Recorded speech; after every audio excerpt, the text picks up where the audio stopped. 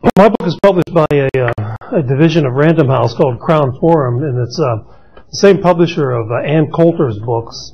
And they do great artwork. They did have a picture of the Mayflower here, I guess, coming on into a harbor.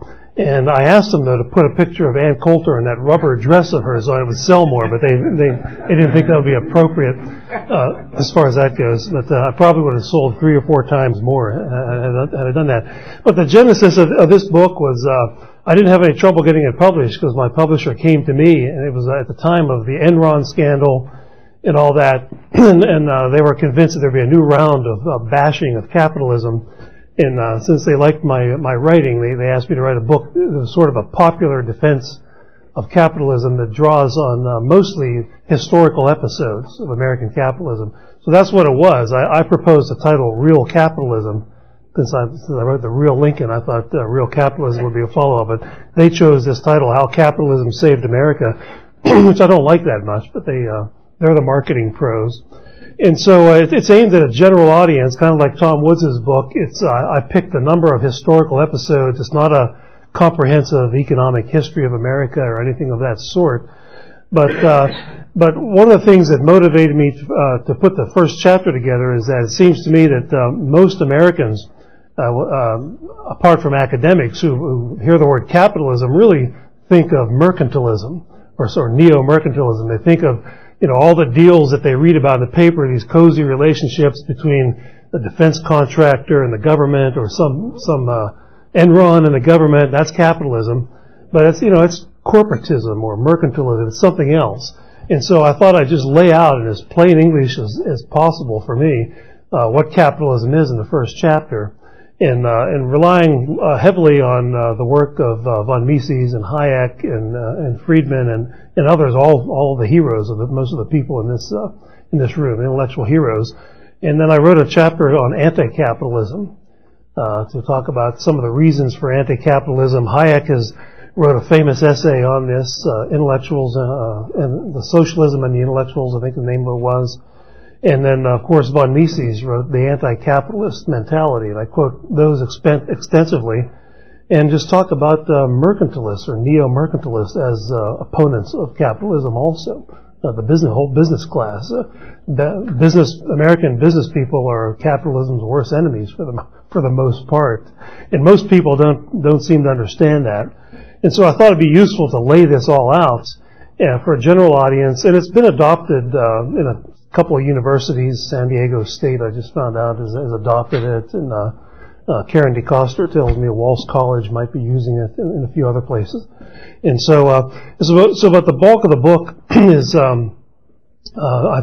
I try to make it clearly written, but drawn on a lot of research that's been done by myself and other people, and documented and footnoted of case studies. And I start with the Pilgrims, and the real fascinating story of how the American Pilgrims almost starved to death because they practiced essentially collectivized agriculture. And once they introduced some kind of property rights, that seems to have saved the day. I thought that'd be a good starting point, since property rights are the keystone of capitalism. And I wrote about the capitalist aspects of the American Revolution, about how it was essentially, partly anyway, an attempt by the King of England to impose British mercantilism on the colonies, to sort of suck them dry through various taxes. That was not the whole reason, but that was part of it, and I think that's underappreciated by most Americans. And I have a whole chapter on how the capitalism enriched the working class. That's probably the most controversial among some of the critics that I've run across, because it doesn't say that prosperity has been caused exclusively by labor unions and government. And so I criticize that view, and that is the mainstream view of most Americans, that if it weren't for government regulation and labor unions, would all be still be out there picking cotton 16 hours a day, or something worse than that. The robber barons, I have a chapter on the robber barons, and I could hardly improve on Bert Folsom's work, and Tom addresses this too in his book.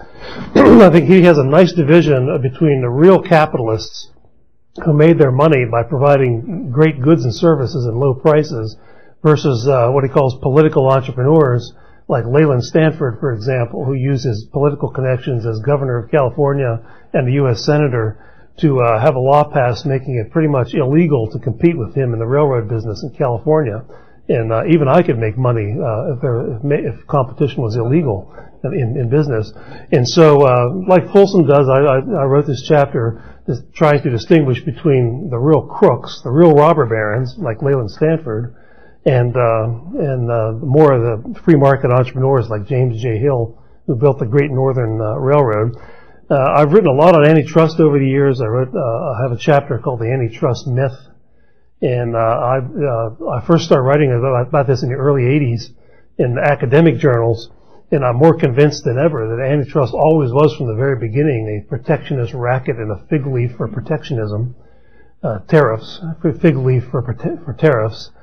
For example, 3 months after the Sherman Antitrust Act was passed, Senator John Sherman himself was the Senate sponsor of the McKinley Tariff Bill, which at the time, I think, was the biggest tariff increase in history at the time, if not the biggest, one of the biggest. And so it wasn't at odd that what the man people call the sort of the godfather of free enterprise, 3 months after his Sherman Act passed, which was named after him. He wasn't necessarily the main sponsor, but was named after him, championed protectionism, some of the most extreme protectionism in the history of America at that point. So I think it was all a fig leaf. I also expand on Murray Rothbard's work on Herbert Hoover and what an interventionist he is. I tried to expand on it anyway. And most Americans are totally unaware of that. The average person out there believes this sort of high school civics lesson that Herbert Hoover was an advocate of laissez-faire capitalism. That's what caused the Great Depression. FDR came to the rescue with massive interventionism. Naturally, exactly the opposite is true, I think. If you look at what Hoover did, he made some great speeches. The people in this room would probably think were great speeches after he was president. If you read some of his in his later years, he sounded great. Kind of like Ronald Reagan. His speeches sounded great, but when he was in office, wasn't so great. He was quite the big interventionist. And of course, I draw on the work of Bob Higgs and Galloway and Vedder and others who have written about the Great Depression, and to try to, in plain English, write about what the FDR's policies of the Great Depression years did. And the conclusion is they essentially made the Great Depression longer and more severe than it would otherwise have been, in addition to massively politicizing the economy. And so I cover a lot of what I think is important ground, the energy crisis of the 70s, and I end up with a chapter on current attacks on capitalism, and I do a couple of brief reviews of books by not Roger Moore. What's this guy, the fat guy? Michael Moore. Roger Moore's James Bond, not James Bond. I'm a big James Bond fan. Roger Moore, but Michael Moore and Eric Schlosser and some of the more people who consider themselves sort of the heirs to the muckraking anti-capitalist journalists of the early 20th century. They call themselves. They like to compare themselves to Upton Sinclair, who was a propagandist for socialism and wrote the book The Jungle, way back when. And it even says so on the back of Schlosser's book, Fast Food Nation, that he's sort of like the 21st century version of Upton Sinclair, or some others. And so I sort of take that on, and which is pretty easy because, especially with Moore, the things he writes in there, he's very popular. New York Times bestseller all the time, every book he writes. And he says such things as, on unions, he looks at labor unions who negotiated with employers for temporary pay cuts to save their members' jobs. Literally save the members' jobs. The company did not go under. The economic crisis ended. The jobs were back there and the pay goes up. Those are sellouts to him. And he calls them dumb. The name of the book is Stupid White Men. So those are the stupid white men, the one who saves the jobs of their own union members. The smart white men are the ones who maintained their belligerence and did not negotiate or renegotiate their contracts with their companies, and everyone gets laid off. Everyone lost their job. Those are the smart guys.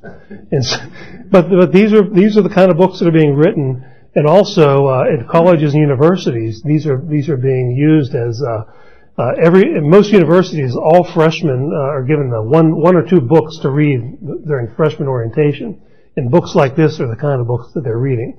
And so I was looking at mine as sort of an antidote to that. It won't be used much as a replacement for these books because faculty committees are usually overwhelmingly run by leftists.